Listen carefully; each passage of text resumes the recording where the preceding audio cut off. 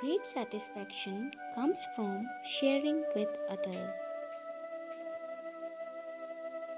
Dear Goenkans, hope you enjoyed the Eid nicely. Today I'm here with a new story of two brothers, Hamza and Isa. Hamza and Isa were two brothers. They loved playing with their toys. They lined their toy car up and used to play together for hours. On Eid day, their mother brought two remote cars for both as a gift. They loved it and took it to the playground to play with it. Their friends arrived and saw them playing with the cars. They also wanted to play. Isa shared his car with his friends, while Hamza would not even let them touch it. This happened every day. Hamza took his toys to the park but would not share it with anyone. Slowly, his friends stopped playing with him, and he was left with no friends at all. With no friends to play, Hamza stopped going to park.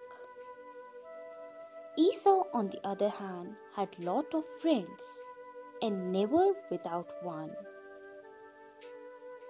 One day, while he was going out to play with his friends, Hamza was sitting all alone in the room, looking sad. Their mother would notice Isa going alone to the park. Asked Hamza, "Why are you not going to the park with your brother?" Hamza replied, "Nobody plays with me. They all plays only with Isa."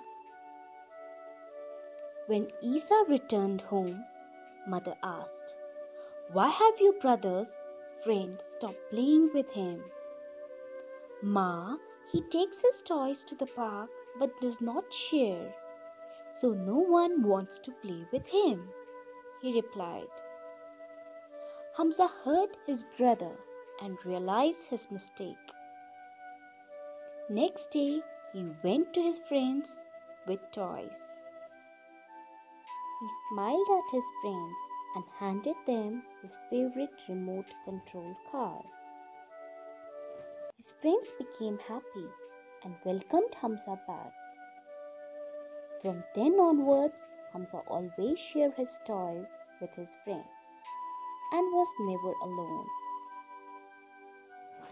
So kids, sharing is caring.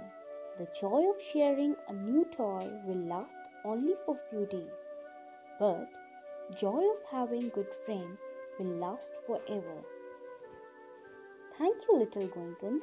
Hope you enjoyed the story.